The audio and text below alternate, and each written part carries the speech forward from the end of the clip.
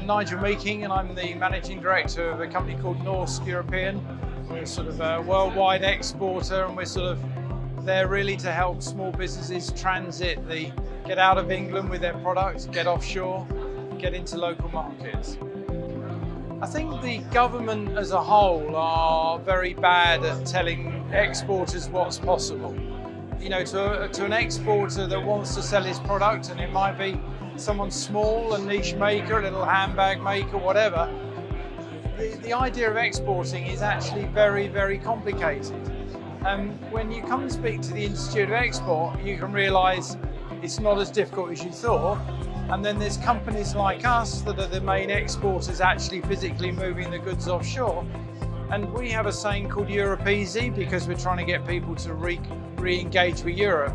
You know, Europe put up all these barriers up with Brexit. It's just a paper flow. You just got to understand your way through the legislation, and that's what companies like myself can help with. But I think the Institute of Export is also very, very important to help sort of dumb down what you need to do to get abroad. I think it's bureaucracy. I think it's understanding their products. You've got to have things like HS codes. You know, there's security issues around origin of goods. You know, into the EU now, you can't send foodstuffs. So, you know, they've been enjoying when we were part of the group. They were loving our English fisheries.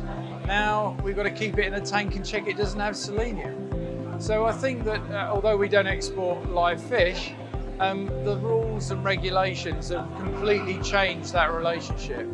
And you know, it doesn't matter if you're a big brand selling hampers or a small brand selling a niche product, you just got to understand what your product is and what that legislation looks like.